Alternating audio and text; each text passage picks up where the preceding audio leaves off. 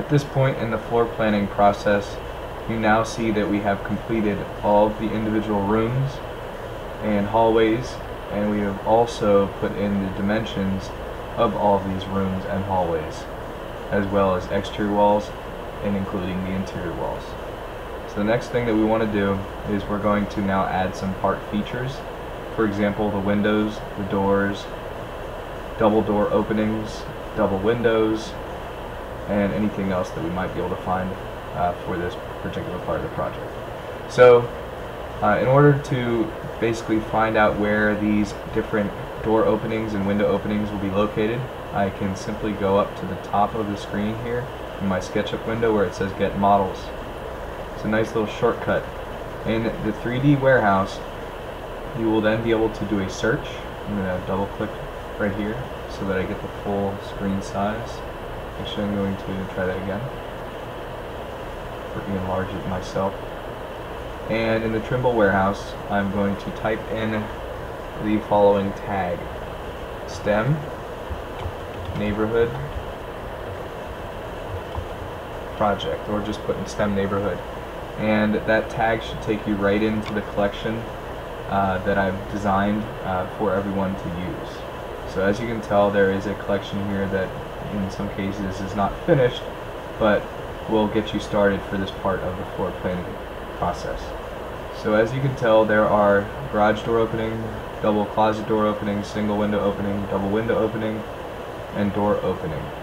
And later when we get into raising the walls, you will then obviously see that we will add these components as well, such as the single interior door, double window, closet sliding door, double window, which is a plain version, and then obviously there will be some more here for you, for example with garage doors. So let's start off with some door openings. So I'm going to simply click on the door opening, click on that link, and I'm going to download the model directly into the model that I'm currently working on, which is our floor plan. Hit yes. Then I'm going to zoom in, and I need to locate where I would actually like to put the doors. So for example, I'm going to go all the way down here into the first bedroom, and we're going to work on the bedroom here. So I'm going to zoom in using the wheel of the mouse and simply just line the door up on that edge. In some cases your door may lower it too far down into the actual floor plan. And if that happens, just move the door out and make sure that you locate the bottom edge, one end point of the component. Don't click up here, because people will commonly make this mistake and they will say, well, where's the door? I don't see it on my floor plan. So once again, pull it off of the drawing, zoom in, click on the end point, and then drag it into the location that you're trying to put it. So we're going for bedroom 1. Zoom in. And the only problem here now is that the door opening is set up so that it opens into the hallway, and that's not how it's going to work. So we're going to click on one of the plus signs, these red plus signs which cause the rotate option or protractor to appear. I'm going to rotate that all the way so that the door opens inward. Okay, and then I'm going to, once again, zoom in on this and move it into place. Okay, so the door is opening, we're going to zoom in. The door is opening this way, and that's actually not really the direction it should go. So let's rotate again, and that looks good to me. The door is now opening against this area here. So I'm going to move it over against the wall, and that's the first doorway. And an easy shortcut to add another doorway is to simply just copy and paste. So Control C, Control V. There's another door, and you can add that to the next bedroom. So for example, let's go over here and rotate this to the next bedroom.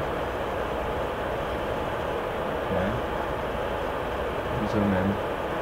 Once again, this needs to be rotated so that the door opening is situated like this. Okay, there's the next door opening. So you have 2 door openings now added into your house, and you can go forward through that way. Or another option of copying or duplicating components, as you are looking at right now, you can simply take the Move tool, since it's already selected, hold the Control key down until you see the plus sign, and then drag along that axis until you are satisfied with where the new door will be placed. So there is the next door, and if I don't want it there, just drag the endpoint along the red axis, as you can tell, it's a red axis, all the way down. So there's another doorway. So you see we've already added 3 doorways. In order to get us ready for the next step, I also want to make sure that I draw rectangles around the doors. That way, whenever I raise the walls, the doors will not be part of the raised wall area. So I'm going to come through here, create a rectangle on all 3 of these door openings. And this particular door opening, I see that I have a problem. So I need to make sure that I'm only picking on the outside edges. From here to here.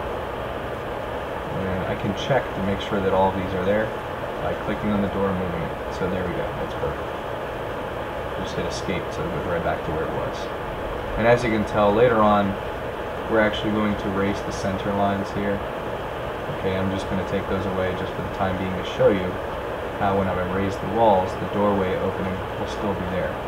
And if I didn't have that rectangle there, and I'll just do as an example here, get rid of the door. If I didn't have this rectangle here, and the door opening was the only thing left behind, when you raise the wall, you'd have to then add the doorway again later. So move it backwards, pull that back into place.